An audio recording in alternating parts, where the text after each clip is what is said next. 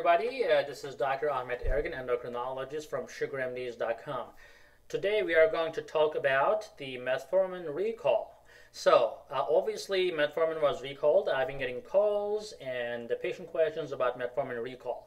Now we're going to talk about this today. So what is happening right now is that the FDA, thanks to FDA, Food and Drug Administration, they're on top of all these medications, which I am glad, and they found that 5 of the metformin companies, again remember, metformin is not created by one company. It's a generic drug, it's extremely cheap.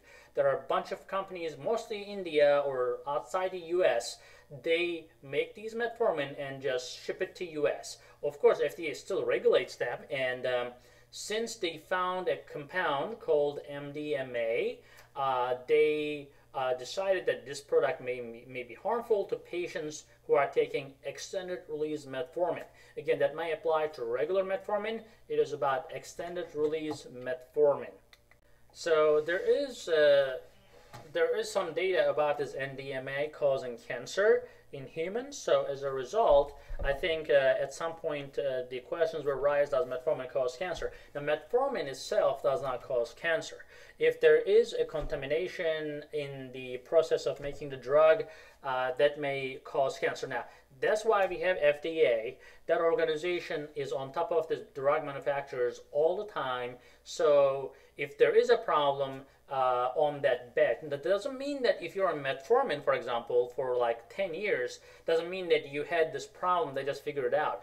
Sometimes, when they make these batches of metformin, these production lines, FDA keeps checking on them regularly, right? So if they detect something, they immediately tell the companies to withdraw their drugs, to recall their drugs, so that the patients are safe. So if you are concerned that the metformin is going to harm you or is going to cause cancer, please don't. It's okay. What you have to do is call your pharmacist and make sure that metformin brand that is sold to you by that pharmacy is not produced by a company that is recalling the metformin. There are still a lot of metformin companies that their drugs are not recalled just because they are just making regular metformin without that contaminant. So you just have to be alert, be calm, call your pharmacist, hey, is my metformin okay? Has it been recalled, etc.? If they say so, then you have to call your doctor to get a different prescription of metformin. But I would not advise stopping the metformin cold turkey, because then your blood sugars will probably spike, and then if you're going to stop metformin, at least you have to replace it with something else. And there's a discussion between you and your doctor.